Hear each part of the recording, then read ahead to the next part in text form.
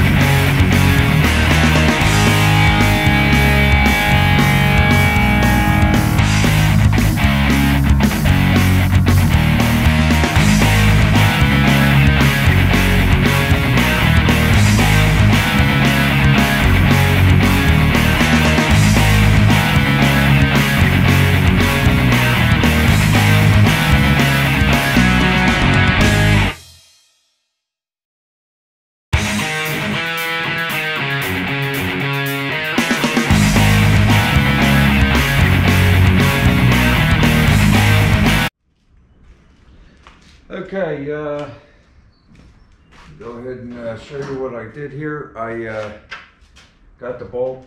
I just used the hodgepodge or whatever I had here in the shop. I'll get the hardware whenever the hardware store opens up, and I can get down there whenever things saften up a little bit. But I just used the hodgepodge, old bolts, new bolts, any old size. They're different lengths. It's good enough for now. We'll get what we need. But that's what you got. Show you that. Come out really nice. So the measurement between the frame and the frame over there is 29 3/4. So we're right at that, from this measurement to that measurement, real close. There's enough flex in this aluminum angle. If I gotta lengthen it or shorten it a little bit, just put a little tiny kick in it and it should work out good. I'm gonna go ahead and charge up this camera, go in and have a sandwich for lunch, and then we'll come out and we'll work on installing the radiator and brackets onto the frame. Like I said, I think I have a pretty good idea what I want to do, but we'll review it whenever I come back out. All right, thank you. All right, let me show you guys what we got going on here. I come out and I set the radiator up in place. We got a couple issues we got to work out. No big deal. Nothing to do with the bracketing or anything like that. I mean, our primary fan is electric, and it has to be on the engine side. We got the clearance, but to do that we had to slide the radiator and brackets forward a little bit so we would have enough room when we go ahead and put that on. So in doing that, bring us around, show you. We're gonna have to nip the corners off of those aluminum bracket and our steel bracket, just like come down an inch and in an inch, and just, it'll look nicer too. We'll round that off, it'll look good. So we gotta do that. We're gonna have to get rid of the old hood latch. We don't care about that because we're going with the tilt nose, so it was gonna take that off anyway. And we already knew we were gonna have to either trim the stiffener bracket or take it off because we're tilt nosing forward. So we knew all that. All right, so we're gonna have to do all that stuff. Over here, come around on the other side and show you the drain plug is going to be an issue, because this radiator was designed to fit I guess a stock Tri-5, but it's got the 3 cores so it'll handle the big block and all that stuff. But the cooler is right there, and it's like right against the bar. So I could either put a Allen head plug in there, you know, so it's flush mount and just be done with it. And then if I ever have to drain a radiator, put a 5-gallon bucket under the bottom hose and let her rip. You guys know about that. That ain't no fun. So I think I might do a little customizing to this bar. I don't know yet. We'll think about it. One way or we'll do one or the other. We'll either plug this or we'll put a little notch in here and make a nice plate. One or the other. No big deal. So I got that. Let me pause this for a minute. I don't like it. All right, so since we're pretty happy with the placement of where everything is, I'm going to go ahead and pull the radiator out of the way, leaving the brackets on there. And I'm going to pilot the holes. And we're going to go ahead and go with our plan and bolt these brackets in. And that way, you know, hey, if we change our minds down the road, we can always do something else, you know, because it's just bolted on versus having to grind a whole bunch of welding crap off. I mean, the welding would be a lot faster and stuff, but it'd be a little more custom this way, you know, where we can do some stuff.